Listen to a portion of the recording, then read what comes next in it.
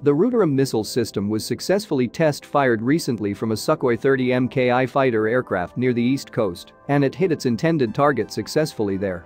DRDO Chairman Dr. G. Sathish Reddy said it is basically anti-radiation missile launched from an aircraft, and when you release it, it will be able to detect any emitting elements, and then you will be able to lock on to that emitting element, and then it will be able to go on to act on them. Anti-radiation missiles are designed to detect, track and neutralize the adversary's radar, communication assets and other radio frequency sources, which are generally part of their air defense systems. Such a missile's navigation mechanism comprises an inertial navigation system, a computerized mechanism that uses changes in the object's own position, coupled with GPS, which is satellite-based. Supersonic Missile-Assisted Release of Torpedo, SMART, has been successfully flight tested by DRDO.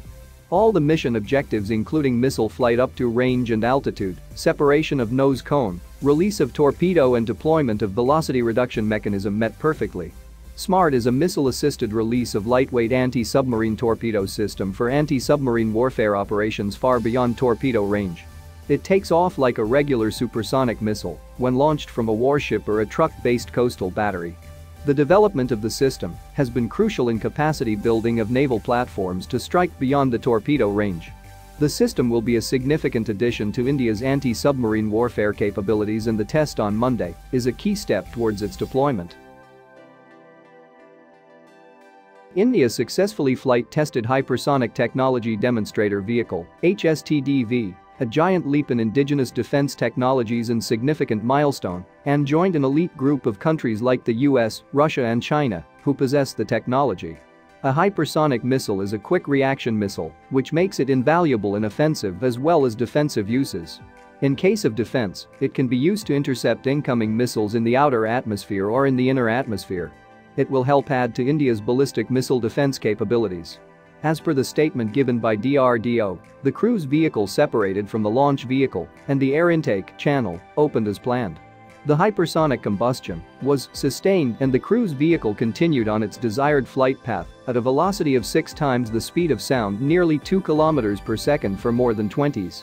The critical events like fuel injection and auto-ignition of scramjet demonstrated technological maturity. The scramjet engine performed in a textbook manner. The parameters of launch and cruise vehicle, including scramjet engine, was monitored by multiple tracking radars, electro-optical systems and telemetry stations. The Defense Research and Development Organization (DRDO) successfully test-fired a laser-guided anti-tank guided missile (ATGM) from the indigenous Arjun main battle tank. The missile employs a tandem high-explosive anti-tank warhead to defeat explosive reactive armor-protected armored vehicles. It has been developed with multiple platform launch capability and is currently undergoing technical evaluation trials from the gun of the Arjun. The ATGM employs a tandem heat warhead to defeat explosive reactive armor-protected armored vehicles in ranges from 1.5 to 5 kilometers. The Arjun is a third-generation main battle tank developed by the DRDO. India successfully test-fired its indigenously developed nuclear-capable hypersonic missile Shaurya with a strike range of around 1,000 kilometers from a test range in Odisha. Shaurya, which is the land variant of India's K-15 missile, has a strike range of 700 kilometers to 1,000 kilometers and is capable of carrying payloads of 200 kilograms to 1,000 kilograms. The launch is the latest in a string of recent weapons tests amid military tensions with China and the Ladakh sector.